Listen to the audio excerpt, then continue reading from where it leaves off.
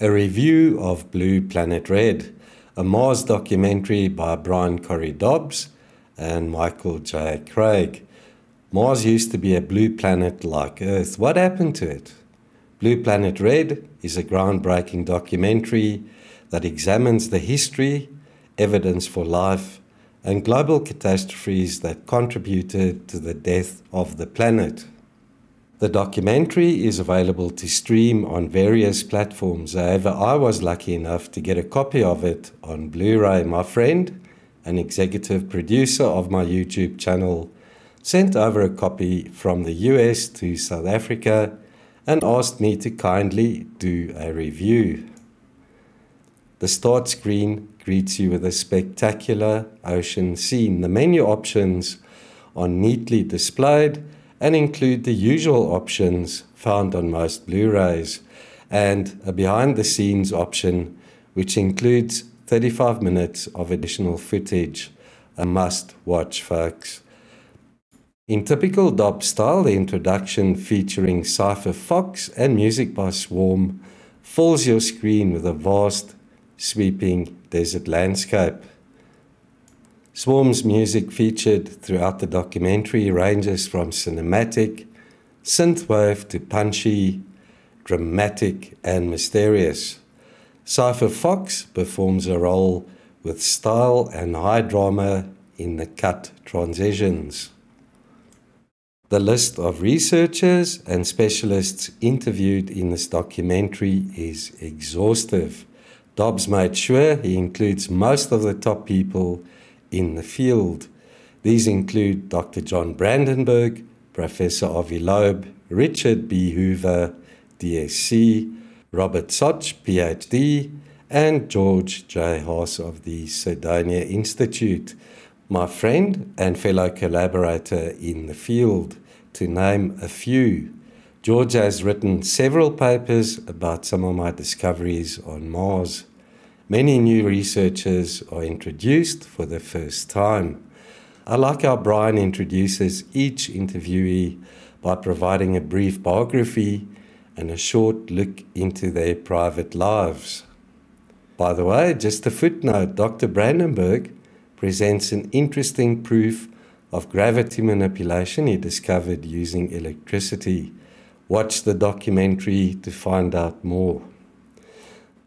There are a total of 18 chapters. These delve into many compelling, serious topics. But here and there, Brian dropped in some really humorous segments. The topics under discussion are diverse and too long to talk about in detail in this review. I'll present an executive overview of sorts.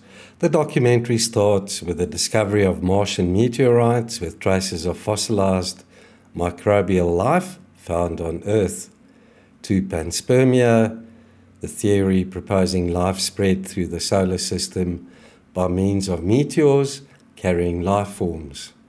Could life have spread from Mars to Earth or vice versa? Evidence that NASA may have photographed fossilized microbes or life forms is presented.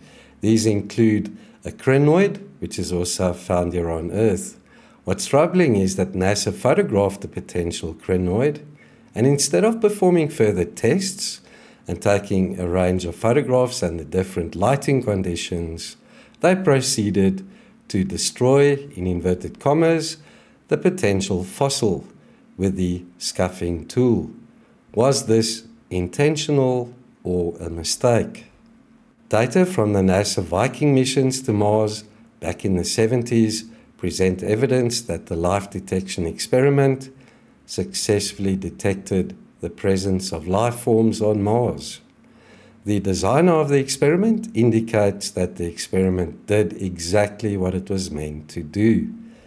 It conclusively detected life on Mars.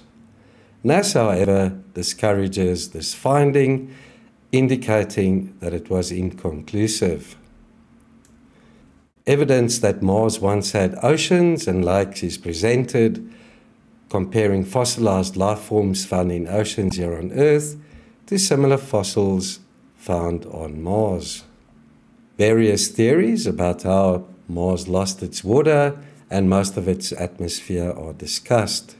Some propose meteorite strikes, others from the Thunderbolts project propose the planet was struck by plasma discharges, perhaps in Mars's early history when the planets were sometimes close to one another in a chaotic early solar system.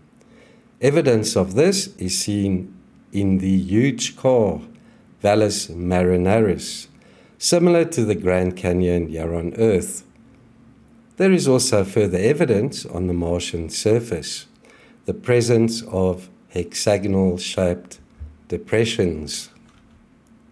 Dr. John Brandenburg also presents evidence of two massive planet-destroying weapons-grade nuclear explosions. Mars experienced multiple catastrophes in its distant past. Liquid water may still be present on Mars. Some NASA photographs show potential liquid water seeping up to the Martian surface and then flying down slopes, leaving dark, mud-like trails. These catastrophes not only caused Mars to lose its water and most of its atmosphere, but destroyed everything on the Martian surface, including, for which evidence is presented, of megalithic structures on Mars. Photographs of a number of ancient, highly eroded pyramidal structures and other megalithic structures is also shown. One of these, the huge flat-top pyramid with a ramp on the one side, are discovered in Cerberus Palace. The pyramid is similar to the Pyramid of the Moon, found in Teotihuacan here on Earth. Putting humans on Mars is also cautioned. Pathogens may be present on Mars, which may potentially be deadly to humans. There is also the possibility of contamination of Mars by our rovers and landers, and the reverse with Mars sample return missions to Earth. Without spoiling the documentary for those that haven't seen it, the most dramatic and soul-shaking moment in the documentary is the segment dealing with the obliteration of Mars's surface and the resulting loss of most of its atmosphere due to huge weapons-grade nuclear explosions, many times the destructive power than that of the meteorite that destroyed the dinosaurs here on Earth. The theatrics and music are heavy and dramatic, and Cypher Fox portrays this catastrophic event with passion. Brian captures the emotion of this moment perfectly. The evidence presents the probability that our solar system was visited and inhabited by an earlier race of technologically advanced beings, and that life forms once thrived on Mars. Why does NASA and other space agencies avoid talking about this possibility? Could it be because of the findings of the Brookings Institute report back in the 50s and 60s, or may it be because they are avoiding losing funding to fund all their missions? There is much, much more to discuss. However, this being a review, I will not cover everything. I encourage you to watch this highly compelling documentary for the bigger, complete story. Overall, the cinematography, sound and production quality is top class. Definitely up there with some of the large budget productions. In my opinion, Blue Planet Red is the best Mars documentary I've ever seen. Well done, Brian and Michael. I highly recommend Blue Planet Red. Watch it when you have a chance. You'll be glad you did.